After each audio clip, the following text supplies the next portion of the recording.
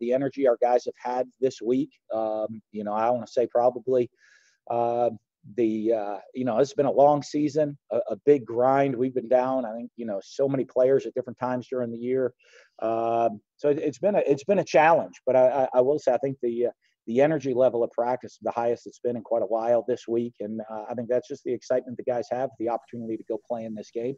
Kyle's had a great week of practice. We'll see. Hopefully he's able to play. Hopefully he's able to get cleared to play on Saturday. All right, Coach, we'll go to Nick Delatorre. Nick, go ahead. Hey, Coach. Can you hear me? Yep, gotcha. Nick Delatorre, Gators territory. I was going to ask about Kyle, but also just Jeremiah Moon and Sean Davis. How are those guys progressing with their injuries, and will they be available Saturday? Yeah, they're working hard to get back out there, and we'll know on Saturday who will be available for us. But those guys have been working hard to try to recover and get back. So, like I said, we've had a lot of guys banged up this year, with it being a long season, and but that's a normal thing. I guess this year is probably a little bit different than other years with everything going on, but that's just where you're at. So, I mean, those guys have been working hard to try to get themselves ready for Saturday. Again, those with questions, you can hit the raise your hand function on your screen, and we'll go back to Cassidy Hill. Cassidy? Hey, Dan. Yeah, I had a follow-up. Usually you hear defensive guys say we want to make the quarterback beat us with his arm. That sounds like something you don't want to do with Mac Jones. So especially with just some different issues in the secondary, how much more important will it be Saturday night for that front seven, Kyrie, Brenton Cox, to get in there and really just kind of fluster Jones? Well, I think always. I mean, what you don't want to do is let a quarterback, basically play 7-on-7. And, it's you go watch. There's a lot of quarterbacks. It makes life a little bit easier when no one's touching you. So up front, it's important to kind of try to change up the looks, and but you got on them on the back end. But you got to get pressure up front to not let them just kind of stand back there with, we can't let him just stand back there and have all day to just kind of take his time, go through every read, get to fourth, fifth progressions in reads. You got to get after the quarterback a little bit, and get him out of rhythm early in the game.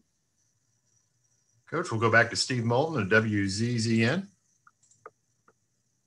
Yes, Coach. We've talked about you facing Coach Saban-led teams for a number of years, but I am curious of just this defense of just facing a Nick Saban defense. What are some characteristics that you've seen over the years, and maybe how does this defense compare to ones you've already played against in the past, Coach? I think we haven't played them in a couple of years, 3 years. So, right. I think the last time I played them was 2017. Trying to think of that defense, but I don't know. I think generally when you see them, I think they do a really good job. Very sound schematically. I think obviously, Nick's an excellent defensive coach. They have a good scheme. They know, know the scheme inside and out. Does a good job of putting players in position to make plays. Gives you multiple looks. Change the looks up front with the different fronts. But being a 3-down and a 4-down team. He has several different nickel and dime blitz packages that they put together that cause you great challenges back there. And then obviously they always have a ton of talented guys, and they got talent on every level, talent in the front linebacker and on the secondary.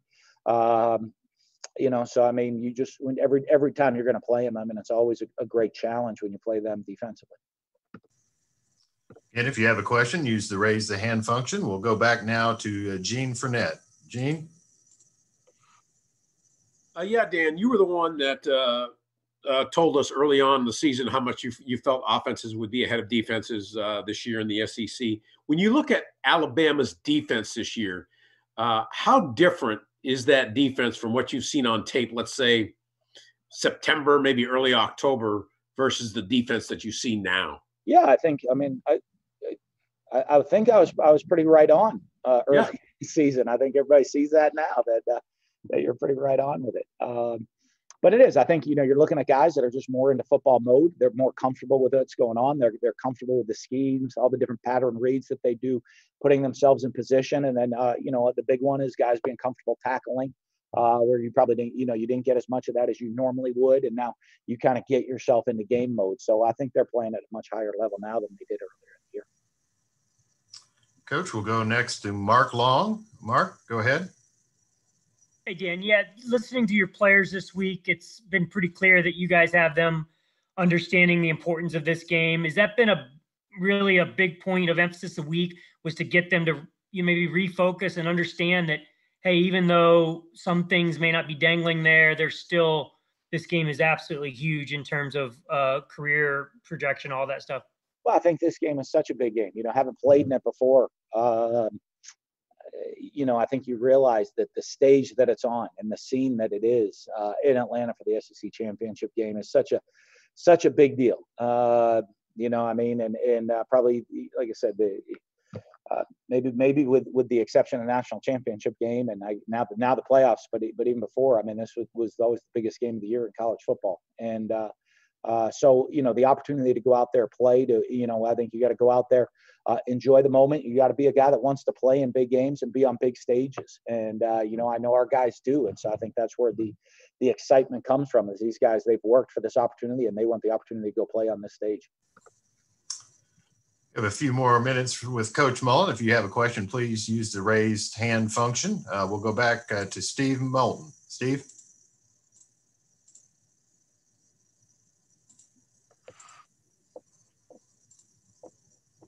Sorry about that. Here we go, Steve.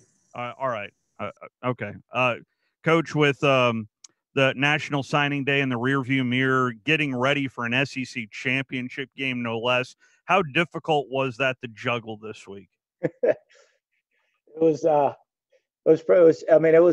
different. I'll tell you that. It was different. Your mind racing, you're not getting a whole lot of sleep. Just trying to go through every scenario. I was talking to one of the guys, one of my friends, in the NFL, and I said, hey, imagine playing like the NFC championship game, the week of the draft. And like, you gotta be kidding me. And so it was a unique challenge this year, but this year has brought so many different unique challenges. And I think it's just, you've kind of learned to adjust to them, find the best way to adjust, maybe try to create new ways to think. And, sometimes just kind of work your tail off and I guess maybe we were able to get a little bit more sleep when we were shut down and last spring than you normally would with missing spring practice. And we're making up for that time now of not getting any of it and making sure you're prepared to get everything done. We'll go now, Coach, to Nick De La Torre. Nick? Hey, Coach. You talked about just the magnitude of this game. Obviously, Alabama's been there a bunch. How do you handle your guys? Is it like through walkthrough on Friday or on Saturday morning and just like, hey, take it in now, be nervous now, and not kind of get lost in the moment of how big the stage is? We're going to do our regular routine. These guys came to Florida to play in this game. So I think, we've talked about make sure you enjoy it, but we're, enjoy the atmosphere, enjoy the experience, but, understand this is why you came here, not just to play in this game, to go win this game. So, that's been our approach all week of, very regular game week. And, but, make sure you enjoy it, but understand that the purpose is we're here to win the game. Coach, we'll now go to David Waters of WJXT. Go ahead, David. Coach, you had a shuffle on the offensive line last week. Is that something that continues in prep for Alabama this late in the season? Oh yeah. It happened because we had a bunch of injuries. So we had injuries and that hurt our depth. And now that our depth's back a little bit, we're a little bit healthier on the offensive line. It allows us to do that. Okay, Coach, we'll go back to Cassidy Hill. Cassidy?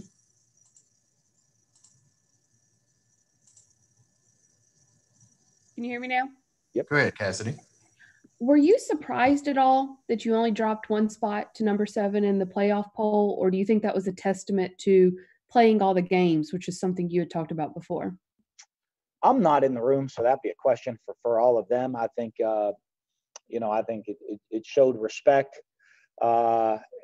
for us and for this league and the qualities of the opponents in this league and the grind and the demand of playing a 10. This is our 11th SEC game in a season.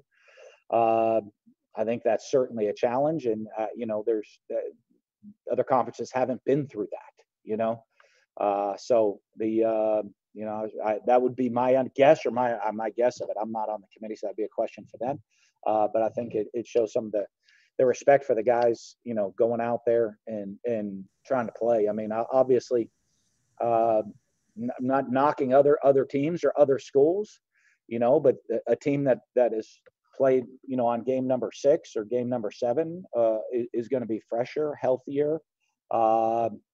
At this late in the season, probably have more depth and be, than a team that's on game 11 that, is trying to have to walk through early in the week because guys aren't ready. Guys are banged up. You're trying to keep everybody healthy. So, I think everybody that knows the game of football understands that. People that really know the game of football understand that. That would be my guess. I don't know. That'd be a question for the committee.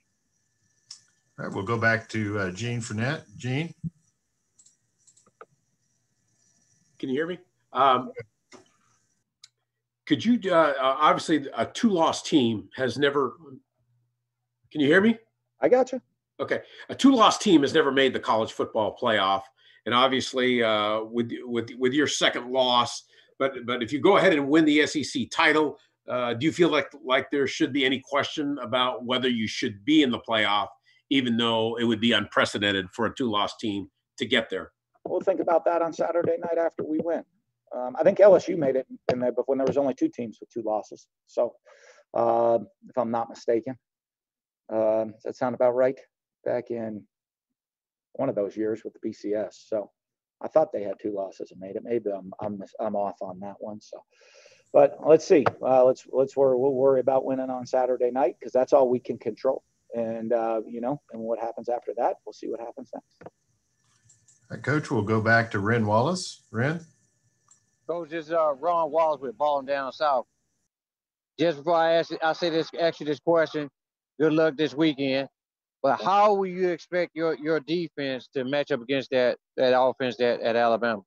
Well, I mean, you got to be sound. You got to be assignment sound. They got a lot of weapons all over the field. They got weapons in the pass game. They got weapons in the run game, and so you got to be sound, understand your scheme, and then you got to have 11 guys running the ball as hard as you can every single play.